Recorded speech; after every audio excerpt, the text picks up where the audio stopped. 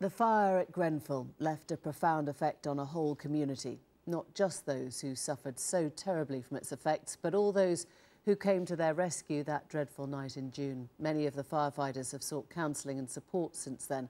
124 have received it directly. Another 500 or so have been contacted by London Fire Brigade's counselling and welfare teams. At its helm is Danny Cotton, the first ever female boss of the London Fire Brigade, who in her first year oversaw London's repeated terrorist attacks and Grenfell. Tonight we speak to her and to one of her firefighters. Ricky Nuttall wrote an emotional poem in the week after Grenfell. It's the first time he's spoken publicly about what happened on the night and the impact it had on him.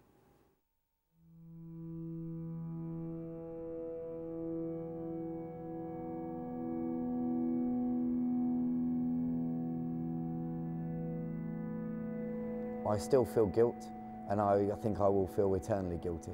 When so many people, innocent people, lose their lives, it's very, very hard to take.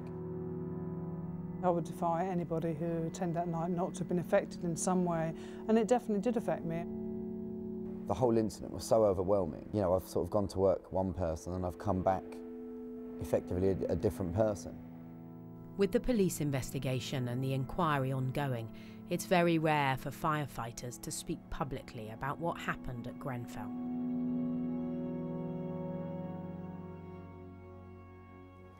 Right, stretcher and myself are both in the system. But this week, the London Fire Brigade gave Newsnight access to 2 staff members who were there. During a training session at London's Chelsea fire station, we met Ricky Nuttall, a firefighter from Battersea Red Watch who went into Grenfell more than once, and the commissioner who led the operation that night.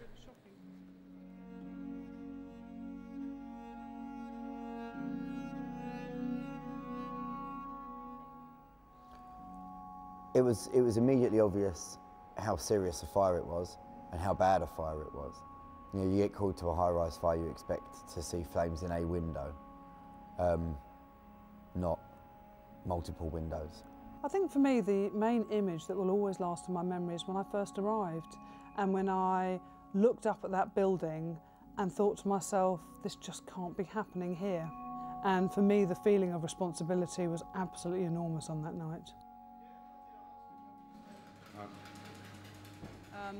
You know, I haven't been backwards and coming forwards about saying I went and sought counselling quite early with our counselling wellbeing team. I know that when I joined a very long time ago, you know, we didn't much talk about stuff because we just got on with stuff, and actually that was the way it was, and the watches were the way. Most of the firefighters round this table attended the Grenfell fire. I saw my counsellor last week. Their commissioner's been open about the psychological impact of the experience on her, and the LFB's had a mental health awareness drive to support its staff since the fire. I think the watch at the fire station are quite a very close watch, and they've been there for each other and talked about things in great depth. 124 firefighters have received individual counselling directly related to Grenfell in the months since. You don't realise you're going through it. It's only when you start to come out the other side, you look back at how your mindset, how your attitude. For Ricky, Grenfell was the catalyst for his own mental health difficulties. He too is having counselling. It's the first time he's spoken to the media about what happened. The sheer scale of the incident was like nothing that I've ever seen before, and that hopefully I will never see again. So any feelings after that, they sort of reared their heads at a later point, you know, in the sort of the days and the weeks and the months afterwards. Did you hit a crisis point? I mean, how did you realise? One morning I literally just sort of, I guess, had a form of a breakdown. You know, I started crying and I couldn't stop for a good few hours. And I phoned my girlfriend and I phoned my dad and I spoke to family, and I'm very lucky there that I've got a very close family who I can rely on. But that was the moment really that I realised, yeah, I need, you know, I'm not in a good place. I need some more help here. I was offered by my GP when I spoke to my GP. She asked me, you know, do you need some time off work? And to be honest with you, that's the last thing I wanted. I wanted to be at work, sort of speaking to people that have been, that were there at the incident with me, and that have you know, got their own struggles and stuff, because you belong there. You know, they're like a second family. And how valuable has it been, the fact that your boss, your top boss, Danny Cotton, has talked very openly about the counselling she's having? I think it's unquantifiably important. I think it just reassures people that you say, okay, well, you know, I haven't got anything to be fearful of here. No one's going to sort of, you know, throw me on a scrap heap. I'm having some problems, but so's the chief. Right, ready when you guys are. More than half of a firefighter's working life is spent in training scenarios. It's been widely reported that the fire at Grenfell didn't behave as firefighters expected it to, but here they believe they were as prepared as they could have been. Casualties on the deck, keep paying out. You know, I'd be lying if I said I wasn't apprehensive about going in, if I didn't feel a bit scared, but I felt confident in the capabilities of my equipment and the capabilities of myself through the training that I'd received, and with the people that I'm going in with. You know, they're people that I work with most days of the week for a lot of years. They're people that I trust with my life. The conditions themselves weren't too dissimilar to any others. The effort you had to put in was different because of the length of time you were in the incident for. You know, in a two-storey building, you're going up one flight of stairs. Going up a flight of stairs in a fire condition is hard work. It's hot, it's smoky, you have poor visibility. Going up one flight of stairs at Grenfell was exactly the same. The difference is that you've got to go up 20 flights of stairs or 15 flights of stairs, which obviously is much more taxing. The conditions were very, very hard.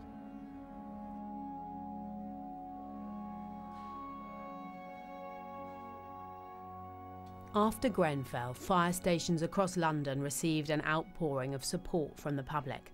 The horror of the tragedy affected so many, and there are questions about whether more lives could have been saved. Our filming was agreed on the basis that neither could talk about the specifics of what happened because of the ongoing investigation. But I did ask the Commissioner about the stay-put advice given to Grenfell residents. Do you ever, in the middle of the night, wake up as part of your coming to terms with this and think, did we give the right advice? Should we have told people to leave? I can't answer that. Because of the investigation? Because of the investigation. That is absolutely right, that's part of the investigation, and it needs to come out as part of that, so, you know. But the whole purpose of what we do and the advice we give is normally based on an absolute sound set of principles about how buildings behave in fire.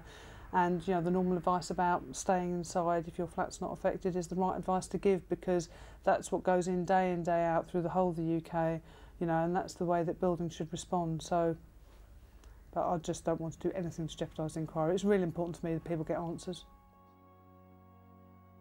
You question yourself for weeks and for months afterwards. Did I do everything?